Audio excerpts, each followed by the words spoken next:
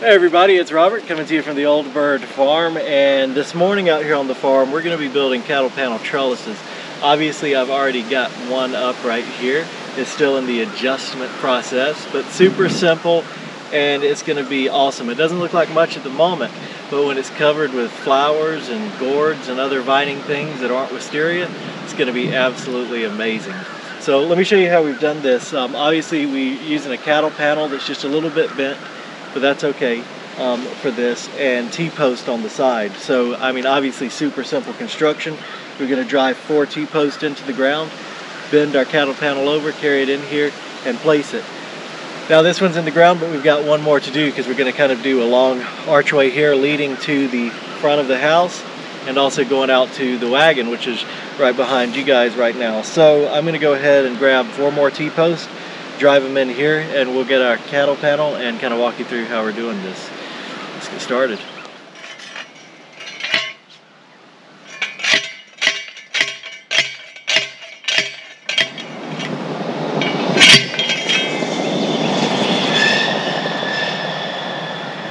Alright, so like I said, we're doing cattle panels with the T-post.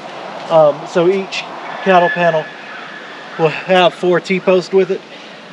So these T-posts we're placing about 4 foot apart width-wise for our walkway through here, and about 2.5 to 3 foot apart this way to support these cattle panels. So I got 3 more to drive into the ground. Alright, so we got the 4 T-posts in for our new cattle panel, and we've got this fine, slightly bent cattle panel over here that we're going to use for our next arbor.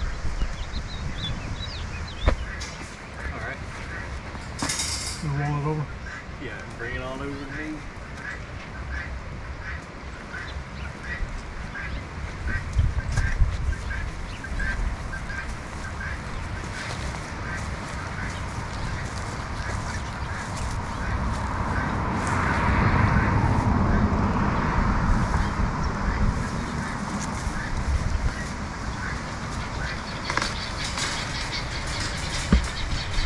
Alright, so you see the cattle panel just wants to go into place here. We're on a little bit of uneven ground, so we'll have to play with it to get everything level and even, but I mean that's pretty good. Again, we're using bent up cattle panels anyway, but all of that will be hidden when we have beautiful vining plants that aren't wisteria growing over this. And that one actually looks even better than the first one we did, which is good because it'll kind of hide the first one, but that's perfect.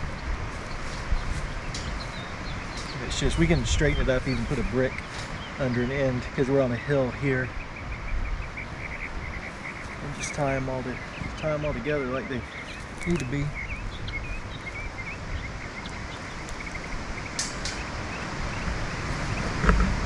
Something like that. That's cool. That's it. Well, now we need to put some plants in the ground that'll appreciate this arbor we've created. Let's see what we've got. And so before we actually put any plants in the ground around this, I'm just going to go ahead and secure this. It really doesn't need it because of the way this is designed. The cattle panel just presses up against these, but just to pull it a little bit tighter, I'm going to use some of these to secure the cattle panel to these T-posts, just like so. Now just make sure that everything's nice and taut for us.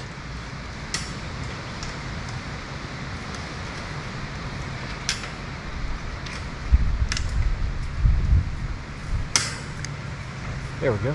Do the same there. Just again, make sure everything is pulled in really nice and tightly. Just going through here and just trying to prepare the soil for some seeds and some. We've actually got a couple potted plants that we're going to put in the ground here as well.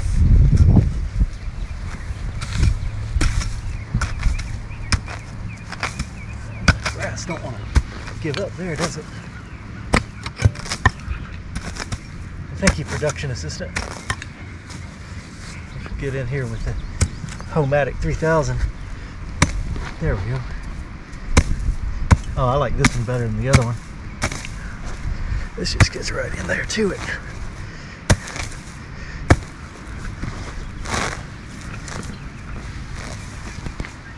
go.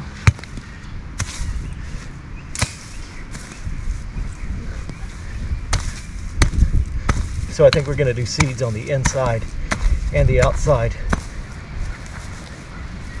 of our trellis here. Just want the whole thing covered in all manner of non-wisteria vines and pretty stuff.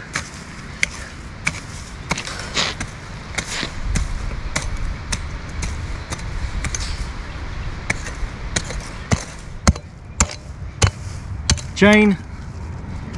It's amazing what is in the ground here. This is a vintage Bud Light can, Natty Light can.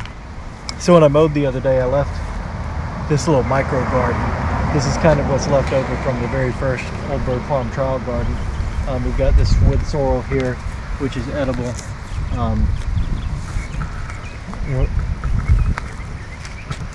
Stuck all in my mouth while I'm talking. We've got some mint that's spreading. This was something that was put here last year. And then last year's collard greens, which have gone to bloom. And the pollinators absolutely love this. Just want to do its thing. And hopefully, maybe it'll go to seed. That'll be determined. But anyway, left this little micro garden right here. And we'll also fill this area out and tie this. It's already got the mint in there. Tie this into the herb and perennial garden that we're going to do back there with a bird bath and all this stuff. And encourage this sorrel to grow here. And so I've got my two little moonflowers here. These were started from seed by Vicky the gardener, and they're potted up waiting to go into the soil here. So I'm going to put these at the end of our arbor here. Cattle panel arbor. That was what it was for a minute there. I forgot this. This used to be parking area out here a long time ago. We're talking probably up until the 1960s, and I think there is a pretty good layer of pea gravel buried out here in some areas. I remember finding it before. We'll try to get through all that, of course. And that's another example of how deep the soil has built up over the years for that little pea gravel parking area to be so far down. There's a lot of it. It's easy to extract the plant out first. That should be about right. We don't want to put the grass back.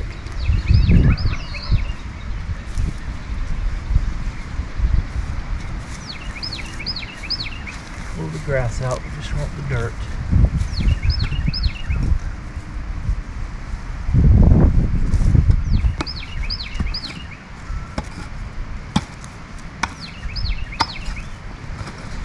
And we'll do the same on the other side.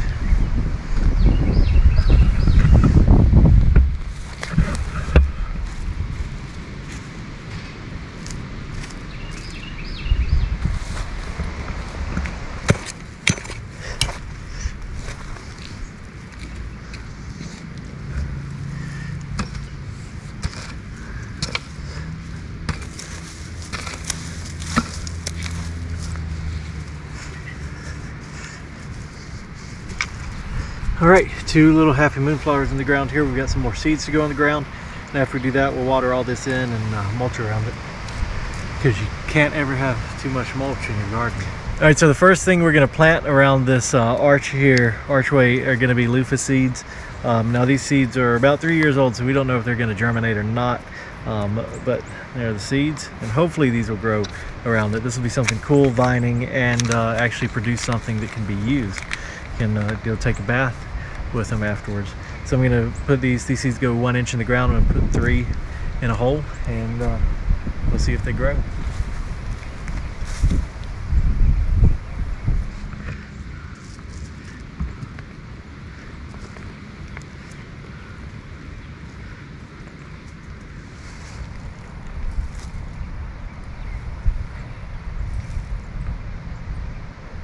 All right, so next on the list, we've got some painted serpent cucumbers. So these ought to be pretty interesting, some kind of vining cucumber that we are going to put in the ground, plant them 1/2 inch, and in 7 to 10 days they should be growing and produce 8-foot vines. Let's see, yep, just little tiny cucumber seeds here. We're gonna plant them the same way we did the other ones. All right, so the last thing that we're gonna put in the ground here today is gonna be birdhouse gourds, which ought to be pretty cool if they grow. This is an older seed as well, so we're gonna cross our fingers that it germinates. If not, we'll come back with something else. And we've only got 4 seeds here for this, planting them 1 inch down, so we'll go ahead and find a place to drop these 4 seeds in.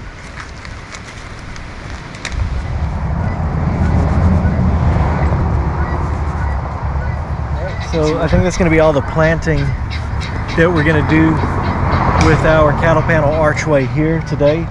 So we've got in cucumbers, gourds, and loofah, obviously the moon flowers as well. So we're going to put some more stuff in here as well that'll climb over this thing, and I think it will be really cool, but super simple, and it's going to be really picturesque cattle panel archway here in front of the house. So we will see you next time out here on the Old Bird Farm. All right.